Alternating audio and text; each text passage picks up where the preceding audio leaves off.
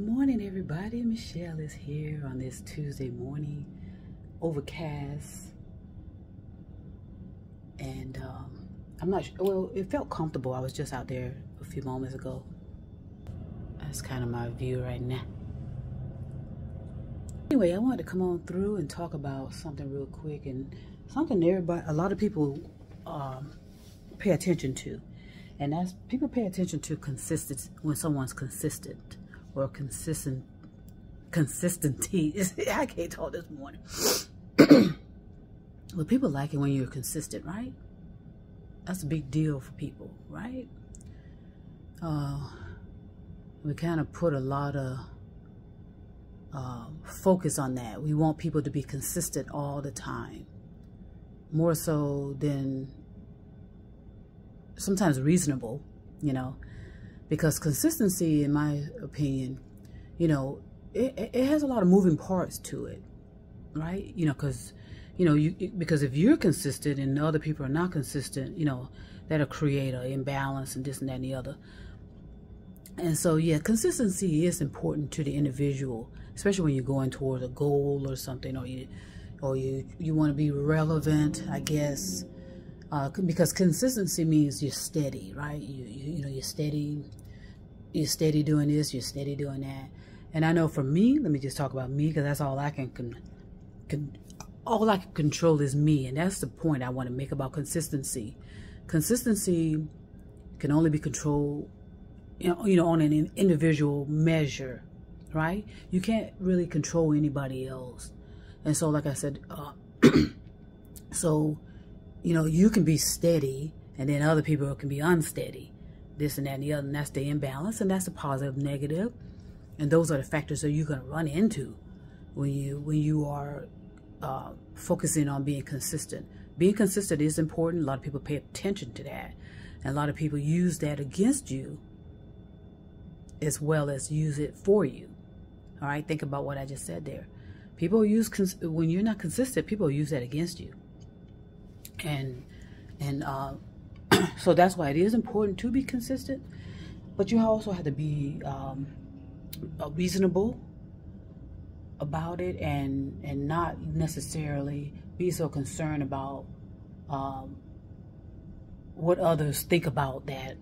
For example, a lot of people talk about weight all the time, and I think it's disrespectful, honestly, to tell somebody that they need to lose weight. You know how much pressure that puts on a person, and it's unrealistic. It's unrealistic for someone to project that onto someone, to say that you need to lose weight, even if doctors are saying that to you. You know, because unless they are in your shoes, they don't know your situation. Okay, and we need to stop all of this projecting on people and putting all this pressure and causing all this anxiety about weight. And so people will, you know, so they expect you to be consistent. And that's fine. Whatever they expect, that's fine. Let them have it. They have free will to expect anything they want. But for your peace of mind and your sanity, make sure you understand what you are moving towards and what you are wanting to be consistent about and be held accountable for. And effort means a lot to me. Someone's effort really means a lot to me.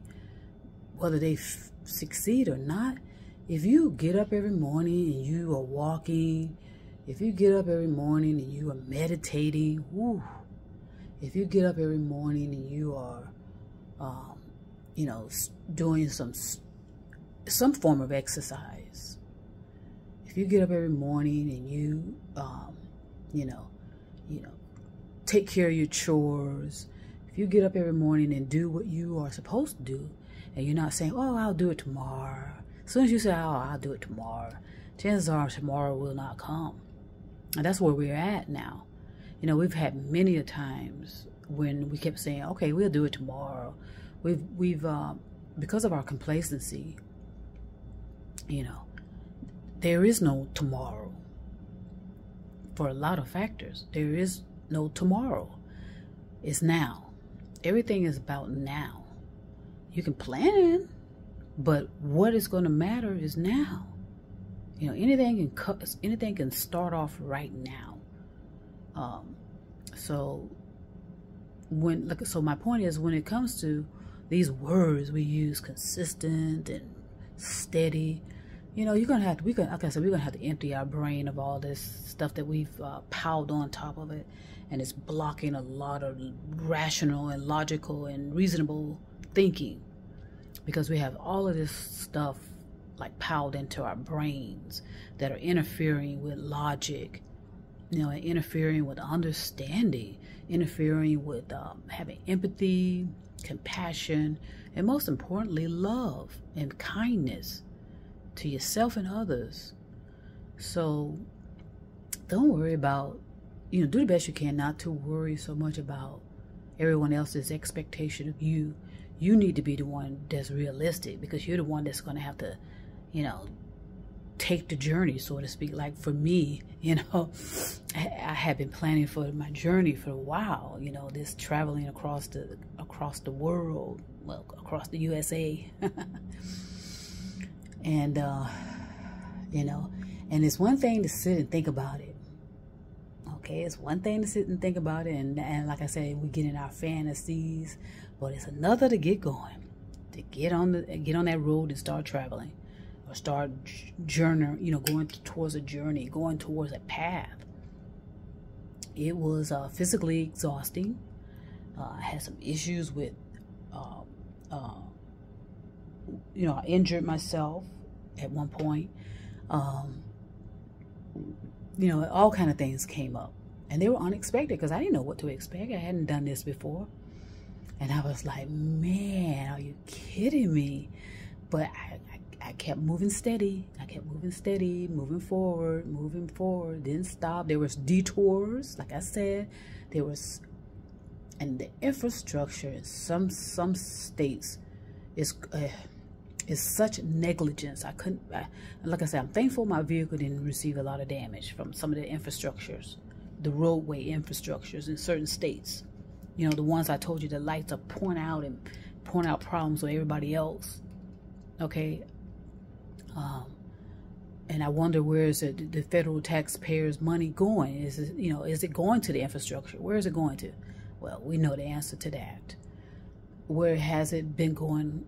You know, because I could tell with some of these roadways that I was traveling through, they hadn't been touched in years. I could see trash. It seems to have been out there for a while, you know. So anyway, I just wanted to get up this morning, and get started. I still got some things I want to take care of and get everything lined up properly. And also keep in mind, again, when it comes to consistency, you know, do your half of it the best you can of your consistency and being consistent. Do the best you can. Now, if you're relying on human beings, that's going to be another factor altogether. I told you there's a lot of uncertainty when you rely on human beings to be consistent. You know, in other words, to maybe a supportive of you, to be there for you, you know, that may be, that's where there's definitely going to be inconsistency when you're relying on other people, because something else can come up.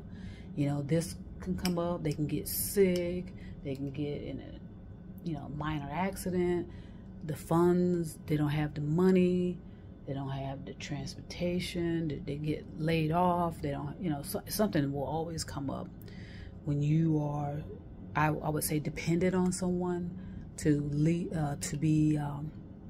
you know, responsible for their equation of the, you know, the part of the equation of the consistency.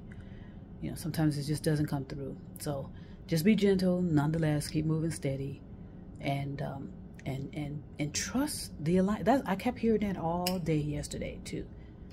You know, in my thoughts, trust the alignment. Trust the alignment, and that's what I'm doing. You do not need any wavering, any doubt. Okay, that's interference. So trust the alignment is what I was hearing all day yesterday, and so I am, and I'm keeping it moving, baby. So I want to go ahead and send peace and love, everybody, over the stars, over the moon, and the mountains, and trust me, I'll be back.